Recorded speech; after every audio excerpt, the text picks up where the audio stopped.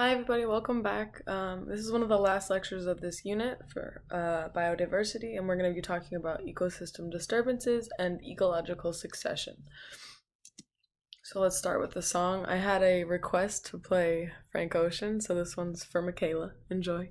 I thought that I was dreaming when you said you loved me. The start of nothing, I had no chance to prepare, I couldn't see you coming. The start of nothing, ooh, I could hate you now. It's quite alright to hate me now. When we both know that deep down, the feeling still deep down is good. If I could see the words, I could see. I love Frank Ocean. Alright, so let's get started. That was Ivy by Frank Ocean off of his latest album. Hopefully he comes out with new music soon because I'm ready. So some key terms that you must know for this lecture are ecosystem resilience, ecosystem resistance, primary succession and secondary succession, climax community, and keystone species. And it will also be helpful to review the limiting factor or limiting nutrient vocabulary and range of tolerance, which were in my last lecture. So we're going to talk about disturbances today. So my first question to you is, what are some natural disturbances that can impact ecosystems? So just take a second and think about it. And now I'm going to give you some answers. So things like fires, forest fires have great impacts on ecosystems. Hurricanes, like we just saw in the Bahamas and we've seen with Sandy and many other very powerful hurricanes, can destroy ecosystems. And things like drought can also cause quite a bit of damage to areas that aren't necessarily prepared for it or where drought is severely strong. But are there any other types of disturbances that I'm leaving out? Of course, there's the human-caused disturbances or the anthropogenic disturbances, and that word just means things caused by humans. And those are things like agriculture, so we destroy a lot of land to create these massive farms to grow our crops and to feed our animals, so agriculture can be really destructive. I actually talked about this with, I think, Kevin in one of my classes, but we actually kind of take the tops off of mountains to mine coal. So what you're seeing here is the very top of a mountain that's just been kind of opened up, basically, and that takes away pretty much all the life that's there. And we do that for coal mining. Things like, obviously, building houses are very destructive to natural ecosystems, and clear cutting or deforestation, as we talked about last week. So we're going to get into how ecosystems kind of set themselves up to be prepared for these sorts of things. So we'll first talk about ecosystem resistance, and that's the ability of an ecosystem to remain unchanged when subjected to a disturbance. So places like the Sahara Desert are constantly being disturbed by this like absolute lack of moisture and the extreme heat, and so they're able to resist to a certain extent that ongoing heat that they're exposed to. Ecosystem resilience is the ability and rate of an ecosystem to recover from a disturbance and return to its pre-disturbed state. And we're going to get more into that in just a bit. There's something called the intermediate disturbance hypothesis that kind of goes against what you would think, but it's basically this idea that ecosystems experiencing intermediate or medium levels of disturbances are actually more diverse than those kinds of ecosystems with high or low disturbance levels.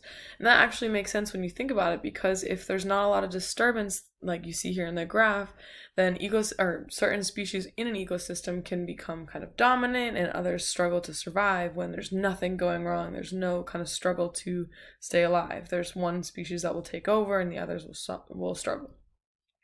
When you have a really high intensity of disturbances, obviously, it's hard for everybody to survive. So being in the middle is actually kind of helpful. So that's why some disturbances are good and some are bad. But if you're having, in your ecosystem, if you experience disturbances at a medium rate, you actually have a higher species richness, meaning more species are able to survive and thrive. So now we're going to talk about succession. And succession is really just this predictable replacement of one group of species by another group over time. And you can see that in nature, and also the example I'm giving you here is we have that with music. Every so often we have this kind of replacement of old groups with new groups, and it keeps going on and on and on. You can kind of predict it, like eventually there will be changes to what's currently cool and modern. So we had Boys to Men and Backstreet Boys, and they became things like the Migos and One Direction, and even though then we're still, you know, having replacements to those groups, and they're always changing. Over time it's slow, but eventually everything kind of has a replacement. So the first kind of succession we're going to talk about is primary succession, and that begins in a place without any soil. There's no like chance of life. It's just rocks. So like you see here, you just have these like sides of a rock here, or also in a place like a volcano, the side of a volcano, which you're seeing here. And this can occur when there's flooding, when there's landslides, when a volcano erupts. Primary succession can occur, but again, it's in a place with no soil. So the very beginning of succession is right here, where you just have bare rock. The second step to primary succession is the arrival of an airborne pioneer species, such as the lichen, and they do not need any soil to survive. These here are lichen, and they can just live on rocks. So again, the kind of second step is that a pioneer species like lichen will come into that environment, the bare rock, kind of latch on and start to thrive. So a pioneer species is any species that can colonize a new area really rapidly, and they can grow really well in full sunshine because there's nothing else there. It's just rock and sun. So things like lichen will do that for you. They're a pioneer species. So this is our second step in succession. That's pioneer species is going to come in.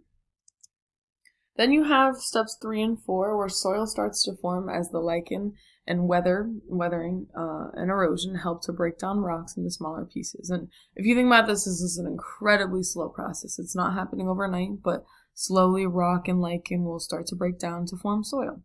And then when lichen die, they decompose and they add small bits of organic matter to the rocks to make that really nice soil that other things will grow from.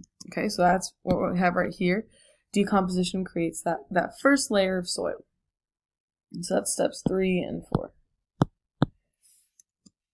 And then once you have soil, simple plants like moss and ferns are here, moss are here, they can grow in that nice new soil. So that's, step 5. Right here, grasses and simple things will be able to grow, and they actually end up replacing that pioneer species. The lichen are gone, the grass, the ferns, the moss can live. Once those simple plants start to die, they add more organic material to the soil begins to get thicker, and things like grass and wildflowers and other plants can take over. So that's kind of the same as step 5, but we're kind of stepping into this area as well. So as your soil starts to grow and get thicker, more things are able to grow. Once those plants die, they continue to thicken that soil, add more nutrients, and things like shrubs and trees, trees can survive. So that's step 8 and 9 right here. Shrubs and trees are able to grow once that soil is extra thick. So that's getting a little more complex. And then you get to that final stage where you have insects, birds, mammals, they start to move in. And once you started with bare rock, and now you have this thriving ecosystem where all sorts of different animals are able to thrive, insects and plant life. It's a full-grown ecosystem when you started with bare rock. So this is the process of primary succession. And you might remember this from bio, but I hope you spend some time kind of thinking about it. And just remember, primary succession occurs with bare rock. There's no life to begin with. So there's another kind of succession, and that's known as secondary succession. It's a little bit different than primary for a couple of reasons. The first and most important is that it occurs in a place that already has soil. Primary succession was in a place that was rocks or the side of a volcano. There's nothing. Secondary succession has soil and was once home to many living organisms. So it's somewhere where there was once life, something bad happens, and there's no life. And because of this, it occurs a lot faster than primary succession because there kind of already was life to work with before. And it has different pioneer species than primary succession because it's not lichen that need to form on bare rocks. It's seeds that get carried over from different islands that can form in the soil that's already there. So that's a key difference as well. And a common example of secondary succession is after forest fires. So once a forest fire comes and burns down this whole ecosystem, it will leave some of that soil, leave some seeds and stuff so that the ecosystem can grow and become healthy again. And this does take time, but it is a little bit faster than primary succession. So when you get to that kind of final stage of succession, you're at what's called the climax community. Oh, no. Which is a stable group of plants and animals that kind of end the process of succession.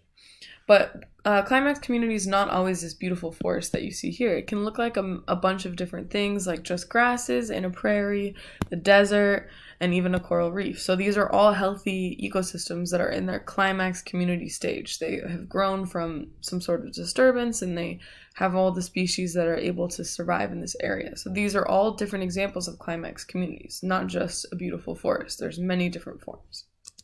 There's a couple more key pieces of vocabulary. One is called an indicator species. And these species give early warning signs of some sort of damage or danger to a community or an ecosystem. So if you look at a river and there's no trout, which is a type of fish, in an area there with like kind of the qualities or the range of tolerance that trout can live in, like good temperatures, good area, space, whatever, and you see that there's actually no fish there, there's no trout, that can indicate that something is wrong with that river. The water quality is poor, something has been polluted into that river. So if you examine it and you see that a species isn't there, that can tell you something is wrong with that area. Some other common indicator species are birds, butterflies, and amphibians. Amphibians can indicate for land and water because they live in both land and water. So if they're not there or if they're dying out, that's usually indication that there's some sort of danger or damage to an ecosystem. Animals are so cool. They tell us so much. There's something else called a keystone species. And these are really, just think of them as like the king, the most important, not really, but they have an incredible impact on a community. So much so that if they're removed or if they're taken out, serious things happen. They're missed way more than other species if they're taken out of an ecosystem. They're the key. And why are they so important? They might help with pollination. They might be a top predator that kind of keeps the food chain in balance, and they might help with decomposition. So keep these things in mind. So what happens when you lose a keystone species? So many things.